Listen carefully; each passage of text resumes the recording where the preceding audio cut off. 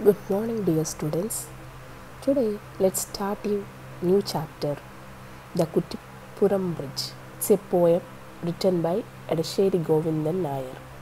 So, first, let's discuss about the writer, Edasheri Govindan Nair. Edasheri Govindan Nair is called the poet of strength. He is also very famous for his work, Pudapattu.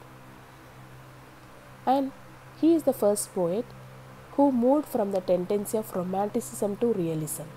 He started to depict the real life of the people. And he is also one of the first poets who has made attention to ecological conditions. His concern for ecosystem can be seen in this poem, The Kuttipuram Bridge. He has written about 19 collections of poetry and more than 300 poems were written. He has also written many essay collections and 6 collections of plays as well. Moving on to his life, Edasheri Govindan Nair was born in Kuttipuram in Malappuram district into a very poor family who has a feudal past. That family has a feudal past. Feudal means Jemikudayam Vyavastha. He was unable to study beyond primary. You know that he was born into a poor family, so he could not continue his study after his father's death. He was forced to seek a job in the early life. In about 15th year, he started to work as a clerk. He worked as a clerk at a lawyer's office in Alappuzha and later continued to practice his trade in his native Ponnani. Ponnani is in Malappuram. So, he does this job until the end of his life. Poetry came almost naturally to Edasheri. He has the inborn talent of writing poetry. So, it came naturally. So, first his inborn poetic powers were awakened at the early age by his own mother. His parents were P. Krishna Kuruppu and his mother is Edasheri Kunju Kuttiyamma. And his mother awakened his poetic powers by chanting verse, that is a ritual, chanting verses from the Ramayana to him. In his early days, his mother used to chant verses from Ramayana, and his elder sister also has habit of telling him stories from Puranas, from the old books. Ponnani in the early 20th century, the place in the early 20th century was known as a breeding ground for poetry and nationalism. So, അന്നത്തെ കാലത്ത് പൊന്നാനി എന്ന് പറയുന്ന സ്ഥലം പോറ്റി വളർത്തുകയാണ് എന്തിനെ poetry കവിതകളെയും nationalism freedom struggle ദേശഭക്തിയെയും പരിപോഷിക്കുന്ന ഒരു സമയമായിരുന്നു. Edasheri imbibed the spirit both and became active as a poet and a nationalist from the 1930s. So, Edasheri imbibed this spirit of both poet and a nationalist as well in the early 1930s. Imbibe means to grasp, to absorb something, especially the information. Here, Edasheri absorbed the both spirits of poetry and nationalism in the early 1930s. And Edasheri has written many poetry and plays. His mature poetry is characterized by its closeness to the culture and ethos of Kerala. So, his poetic maturity is characterized by എങ്ങനെയാണ് ഇയാളെ പോയട്രിയിൽ maturity കാണുന്നത്? By its closeness to the culture and ethos of Kerala. His poetry is closely related to the culture and ethos. Ethos means spirit of Kerala. He is the bard of Malayalam. He is considered as the poet of Malayalam. Bard means poet, who sings about Kerala's verdant environment, its vegetation, flora, rituals and festivals. So his poems contains this verdant environment. Verdant means greenery, green environment. Its vegetation, flora. Flora means all kinds of flowers, plants, etc. Rituals, the rituals that happens in Kerala, festivals that were celebrated. Everything is included in his poetry. And what are the other things that are included in his poetry? The agrarian problem. Agrarian problem is that is related to the rural people. The agricultural problem. The proletariat's agony. Proletariat means employees' agony. തൊഴിലാളികളുടെ വിഷമങ്ങൾ. The nationalist struggle figure prominently in the poetry. These are the main themes that were incorporated in his poetry. And plays. He also written plays. So what is the major theme included in his plays is that he is the devoted follower of Mahatma Gandhi. So his plays included the same devotion is seen in his plays. His major collections of poetry are Alakavali, Pudangalavum, Arivalum, Karutta Chettichigal, Kavile Pate, Oripidi Nellika, Kunguma Prabhadam and Andidiri. And his plays, important plays are Kootu Krishi, Kaliyum Chiriyum, Enni Chuttappam, Chaliyatti.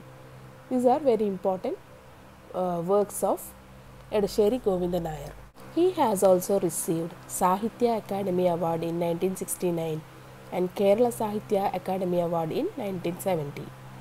So let's move on to the introduction of the poem, the Kuttipuram Bridge. And the Kuttipuram Palam is the actual Malayalam version. It is translated to Kuttipuram Bridge. And it was originally published in Mathrubhumi weekly in 1954 and later included in Karutta Chettichigal. Here in the Kuttipuram Bridge we can see that the poet is expressing his both anxiety and uncertainty. He is very anxious. Uncertainty means vishwasakurvu about the process of modernization. അയാൾക്ക് മോഡേണൈസേഷനെ കുറിച്ച് ഒരു വിശ്വാസക്കുറവുണ്ടായിരുന്നു. And he also sees that was slowly invading the rural world around the poet. So മെല്ലെ ഈ modernization invading means occupying the rural world around the poet. So in this poem both anxiety and uncertainty is expressed in this poem Kuttipuram Bridge. So we can see about the Kuttipuram Bridge. Kuttipuram Bridge is situated in Malappuram and here it is built over the river Perar.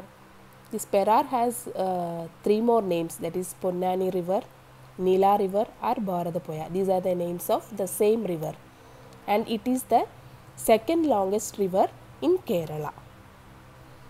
4 names, please remember: Perar, Ponnani, Nila and Bharatapuzha, and it is the second longest river in Kerala. And this river flows through 3 districts: Malappuram, Thrissur, Palakkad, and emerges into the Arabian Sea. So here the poet is anxious about the modernization that happens in this Kuttipuram Bridge. Here bridge is the symbol of modernization. What happens to the nature? Poet is anxious about what happens to this nature. What happens to the river when the bridge is built? So poet is very anxious. His anxiety is expressed throughout the poem, the Kuttipuram Bridge. This Bharatapuzha actually originates from Tamil Nadu, Annaimalai, and it flows through Malappuram, Thrissur, Palakkad and merges to Arabian Sea. So let's start the poem. This poem is written in 1954. It is published twice. First it is written in 1954 and it is published. Later it is included in the collection of poetic collection Karutta Chettichigal in 1955. So here we see a small introduction written by the poet himself. I have known the Kuttipuram ferry from my childhood.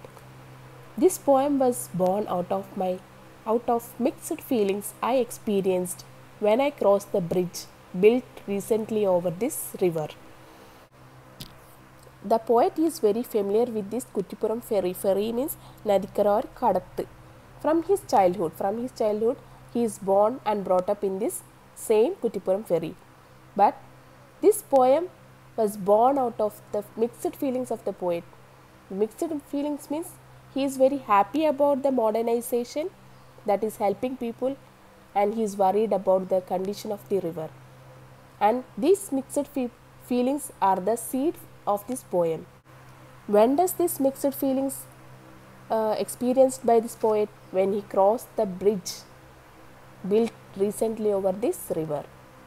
When he was crossing the bridge built recently over the river, the poet is experiencing these mixed feelings, and the poem Kuttipuram Bridge was born out of these mixed feelings. Up on the bridge built recently at a cost of 23 lakhs, I stand proud, my eyes fixed on the dwindling Parar below.